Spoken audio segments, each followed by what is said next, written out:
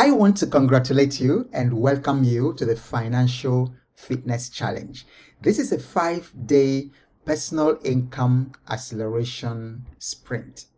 Now, all of you in this program want to make a difference in your finances. You want to transform your finances. You want to end the financial struggles in your life. You want to end these struggles so that you will never have money worries anymore for the rest of your life. That was the journey I started a couple of years ago, and I'm very, very happy to share it with you. But first of all, nothing can change in your finances until 3 things happen. Until number 1, you identify and address the psychological barriers that have held you back for many years. You are where you are today in your finances because of the psychological barriers, the beliefs, the ideas, the sort of negative experiences you've had with money that have given you this negative feeling toward money and also affected your relationship with money. Secondly, you can't change or move the needle in your finances until you have found a very specific opportunity to build and scale your economic life. Opportunity is very important because if you don't have an opportunity, then there's nothing to build. So throughout this Financial Fitness Challenge, we will be focusing on opportunity. There's another third element that is important before your finances can grow, and that is action. Taking action. Creating the action to move your life forward. Throughout the Financial Fitness Challenge, we will be helping you to achieve these 3 things. But I'm going to tell you how this all started, because this is my story, indeed, and my journey that I want to share with you. It's very practical. It was very transformational for my life, as you're going to see in a moment, and I believe that it is also going to be very transformational for you. So I'm going to tell you the origin of the Financial Fitness Challenge. But first of all, a little bit about myself. My name is Ogbo Awoke Ogbo. I started my career with Shell. Then Chevron came, offered something much better than Shell. I left Shell, went to Chevron. And then 6 years after, Shell came back and said, "We want you back." And they offered something I couldn't say no to. So I left Chevron and went back to Shell. I'm a certified executive coach and also MBTI practitioner certified, all in the United States. One of the greatest privileges I've had in my career that's given me the skills, the confidence, the, would I say, bragging right to do what I do is the rare privilege to work with Stanford University through the Stanford Seed program. And in this capacity as Stanford Business Advisor, I worked with hundreds of businesses across Africa. And Stanford has the secret to scaling a business because Stanford University is the brain box of Silicon Valley. So you'll be getting a feel of that throughout this program. I'm passionate about people because God is about people, not about infrastructure. Of course, we need the infrastructure, we need all that, but I'm very passionate about people because if we get the people right, we'll get everything else in the society right. And so it is my ambition to raise unicorns who will lead Africa to prosperity in different areas. Okay, so how did the Financial Fitness Challenge all begin? So it was in June of 2012. I and a couple of colleagues of mine were working for MTN at the time. MTN had this business plan competition going on across the country. And then I was in the panel of judges with a couple of friends. We finished this work in Abuja and then we were to go back to Lagos where we were collecting the results and then getting the reports to MTN. But just that morning, something happened and I decided that I was going to visit my son who was schooling in Abuja at the time at Loyola in Abuja. And so I asked the protocol guys, please, could you move my name? We also had another colleague, Wale, who also needed to see his children at Loyola. So both of us said, please, could you move our names from that flight and put us in the evening flight so that we could go later? And then the rest we heard was that that plane crashed, killed all our friends, who were in it. And for some reason, that was how I escaped that fatal crash. And I still feel very deep sorrow in my heart for my precious colleagues who had to perish in that flight. But you see, that experience did something to me. As I was flying back days later to Lagos from Abuja, I kept asking myself, suppose this thing had happened. I wasn't afraid of dying per se, because my eternity is already secured in Christ. I wasn't afraid. But what gave me sleepless night was the thought around how I would have left my wife and my children. Economically speaking, things were bad at the time. I was owing banks millions of naira. I had no will. I had literally nothing, no money in the bank. And so the prospect that if I had died, that within months, my wife and my children were going to be living in the streets because they weren't going to be able to pay rent, they weren't going to be able to pay school fees, and perhaps the quality of life I had imagined for the children, the quality of education, could never have happened. So that was the origin of the financial fitness. Every human being, and especially fathers, every human being needs to be financially fit.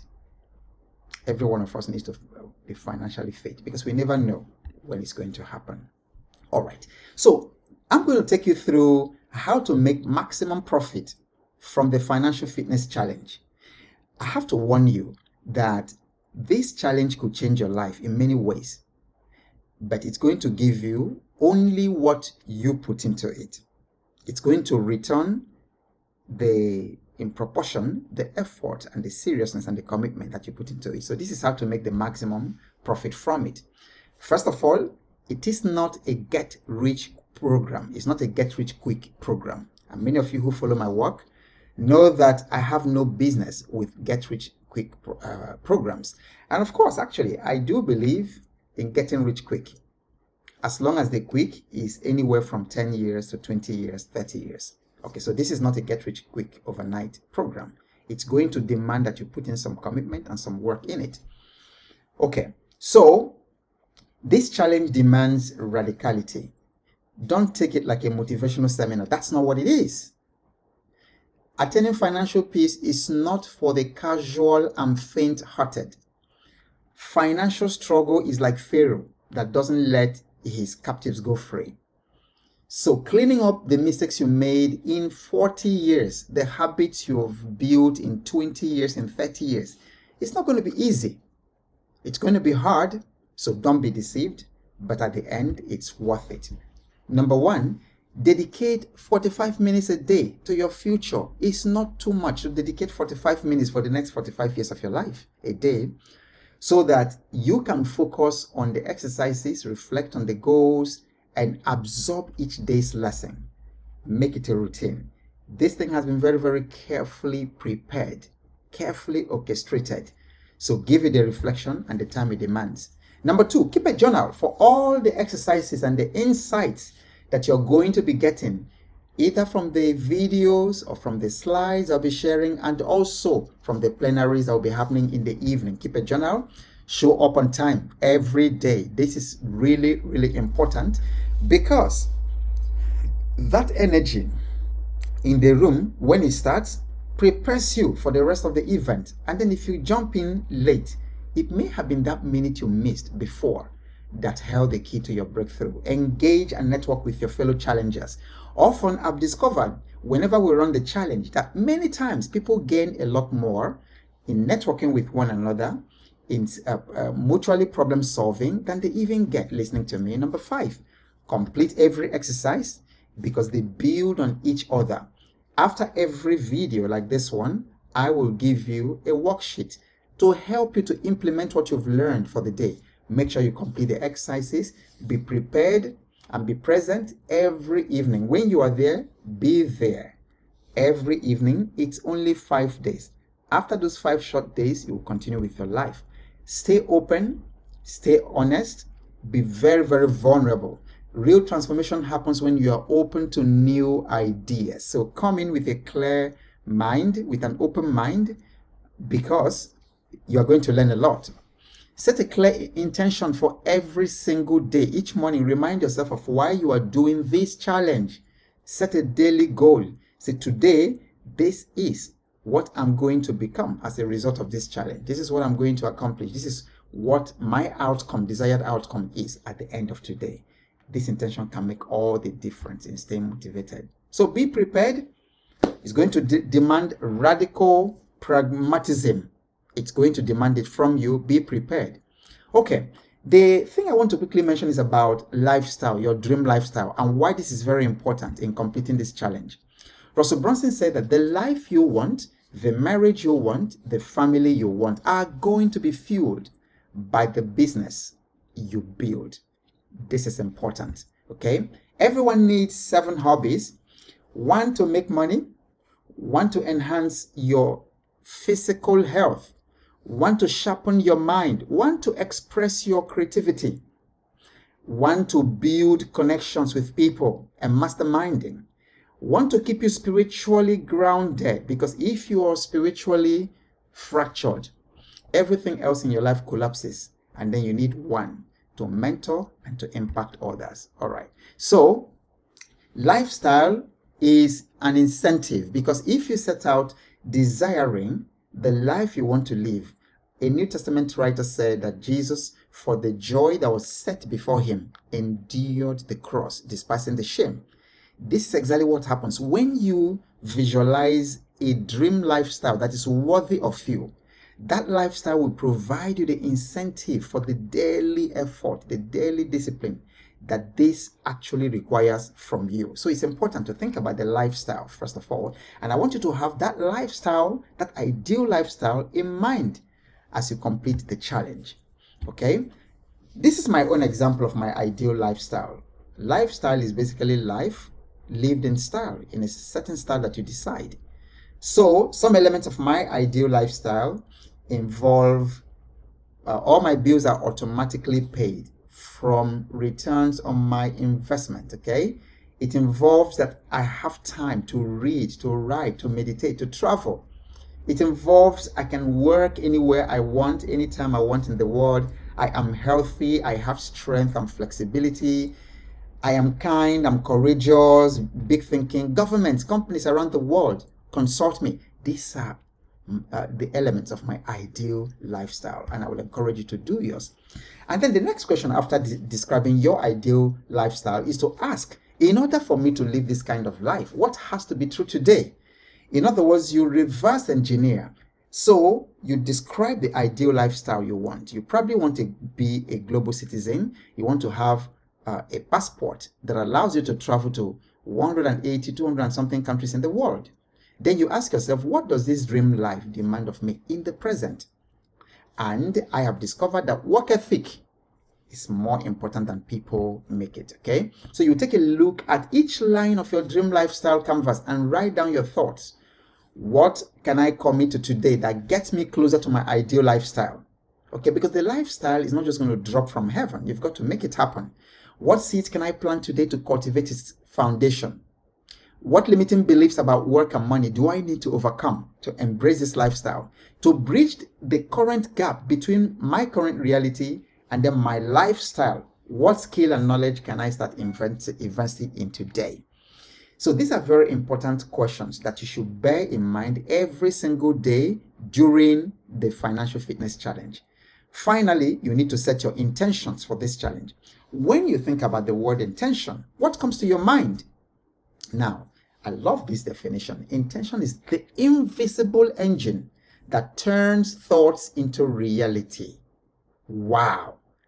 Wow. So you've been having thoughts, or you have this dream lifestyle that you've talked about.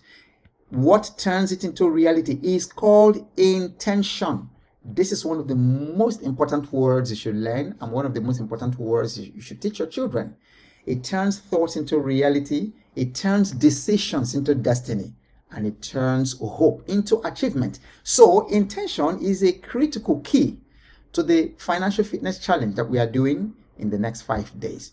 All right, so and I want to end by telling you a story, a true story of intention. I was 43, I was broke, I had left Shell at the time and then lost all the family's savings in 2 very bad scam investments. Okay, so I was without income, I had debt, and I had 3 young children whose future was threatened by my frightening financial situation, because I would go look at these children as they slept in their bed, as I prayed over them, watched over them. And I said, these children didn't ask to be brought into the world, but I brought them. Now, I was destitute. I was financially ruined. But am I just going to watch these children grow up to become nothing? Am I? So that was the day I now stood over them in that room, as I was in their bedroom, as I was looking at them that midnight or 1 a.m. because I usually go and bless all my children. I still do, even though they're adults living on their own right now, but I still bless them as a priest in my family every single night. So this particular night I was doing it as I watched, as I watched these children, and it's like, so what befalls these children? What kind of future befalls these children as a result of my financial destitution at the moment? Was I just going to fold my hands and then let these children waste and become problems in the world? At that time, they were in their, still in primary school, and I think one was in secondary school at the time. And then I made a resolve standing over them. I called their names one after the other, and I said 3 words: whatever it takes. Now, that whatever it takes was the intention that drove me to sell homemade juices. I made juices and smoothies and sold by the corner of the street. I sold coffee, Organo Gold, from the boot of the car to people. Why? It's not because I wanted to sell by the street. It's because I had made an intention, set an intention that whatever it takes, these children were going to be, they were going to become what we originally planned that they would become. So you have to be that mad at your financial frustration. Okay, so intention is more than just wanting something. It's got to be focused alignment with your thoughts. You've got to commit to the energy and direction required to make it happen. And I'm emphasizing this because you have to set an intention for these 5 days and beyond. You have to set an intention for your finances before anything can change. If you're handling it casually, I'm telling you, nothing will change. How do you access intention? Intention must have clarity, it must have commitment, and it must have the element of action. And then to just get you started, because you're going to set your intention right now. What difference will earning $1,000 a day make in your life? Think about it. Think about it. What difference will earning $1,000 a day make in your life currently? All right. So I have my own example. And then the question is it worth it? Is it worth it? So this is where we end the lecture. Now you are going to receive a worksheet that allows you to collect your thoughts and put your thoughts together around intentions, around what we are here to do. So take a moment right now and fill that worksheet. Don't stress over it. It's not a PhD thesis. Don't stress over it, because it's something you can still rework and continue to work on even as we go on. So I'm going to see you in the next video.